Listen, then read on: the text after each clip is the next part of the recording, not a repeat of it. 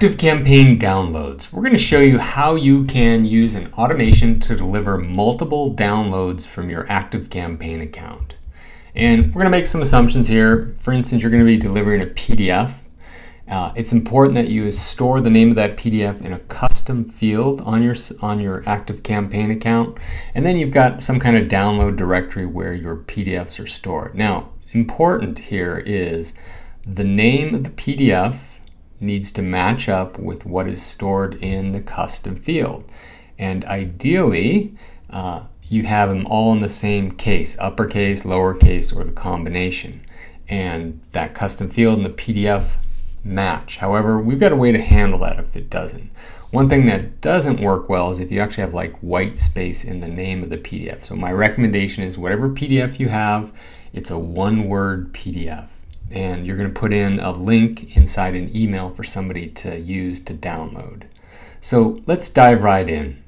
Okay, so on your web server, you're going to want to create a subdirectory called download. I did PDF, and then create a file called index.php. You want to copy, paste, and put this code into there. Not an absolute requirement, but what this allows you to do is be able to mix case, upper and lower case. So for instance, if your product name or PDF is called car, and in your custom field it's capital C followed by AR. However, on your web server it might be small CAR. This will handle that. If you don't have that issue and you know that the case is going to match, then this is not required. So for instance, I'm going to have a directory. It's got index.php, phone.pdf, and I've actually got car PDF that you really can't see in here. So that's just kind of the background. Now let's take a look inside your ActiveCampaign account. So first thing is let's go ahead and create a custom field. I'm going to call it product. Called product. It's going to be a text.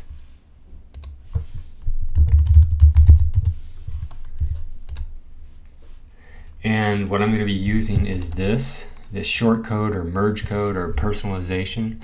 And then inside here, this is an automation called download, and it'll work for multiple downloads, not just one, so you don't have to replicate it. So all we're going to do is send out an email, and I'm going to go ahead and build that right now. Okay, so nothing fancy. I'm just going to say download. And here's where it gets interesting, is I want to make sure I'm using personalization in the tag. So for instance, I am going to create the URL here. And now I want to use the personalization capability. And I want to find the custom fields. Where are you? Should be, where is it? Product. And then if capitalization is always consistent between your custom field and your download directory, you can do this. Alternatively, you can do this based on that script I provided. So it would look like this with a question mark PDF equals. And I'm going to use this just to be safe. So I'm going to go ahead and copy that and get rid of that guy. And I'm going to go link to it from here. So that product is going to get substituted in there. I'm going to click on OK. And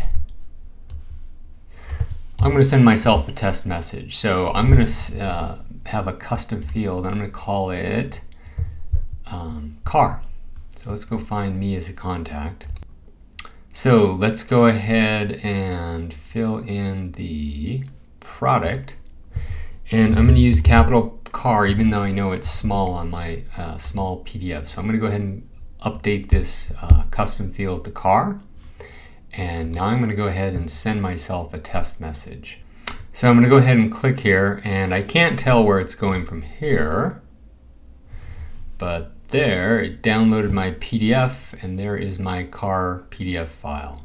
So that's how you can set up a campaign in ActiveCampaign along with a custom field and a script on your site to handle multiple downloads.